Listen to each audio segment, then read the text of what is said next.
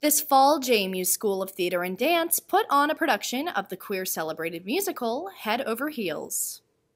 The show has multiple themes of identity, gender expression, and sexuality, but controversy arose among students and staff when a cisgender man was cast as non-binary character Pythio.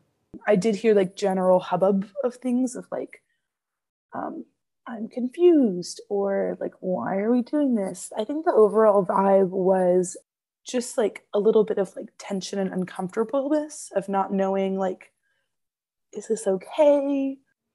According to New York non-binary theater maker Emma Sue Harris, this casting can be hurtful to young transgender actors. If we don't understand that when we get on stage and tell a story that doesn't belong to us, and we tell it in a way that damages the community that it does belong to, that matters, and that's going to hurt people, and we need to take responsibility for that. Director Kate Arecki spoke about her efforts of identity-conscious casting in the production.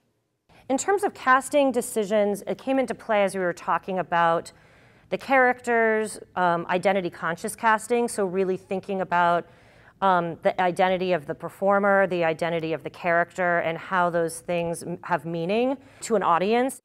Senior music theater major Lindsay Marcus hopes the program will further its efforts in identity-conscious casting.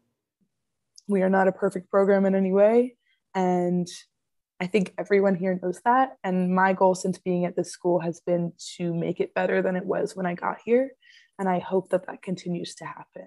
Reporting for Breeze TV, I'm Jillian Saunders.